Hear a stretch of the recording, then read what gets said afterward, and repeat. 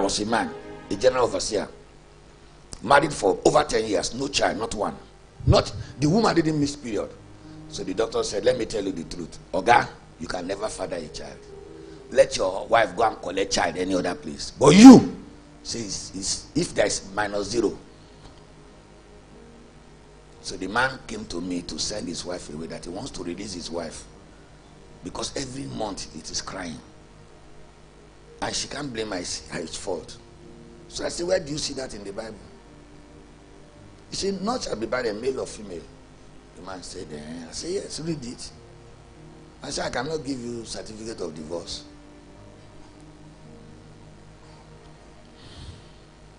I said, but you are not barren now.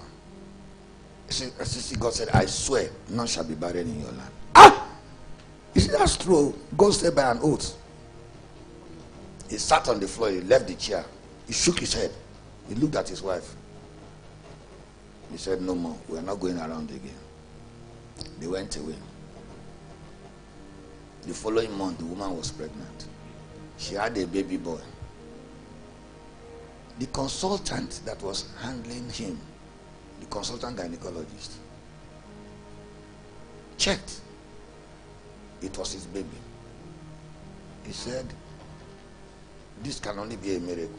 He said, because Oga, your condition, you can never have a child. He started directing other people that they should go and see that pastor, that wherever he went, let him bring them, because he doesn't know where he went and he got seed. Let me tell you, I will make a pronouncement on you as Elijah made pronouncement. If your body needs healing, you'll be healed. You need deliverance, you'll be delivered. But the important thing is you will receive your baby. Say, I'm ready for my baby.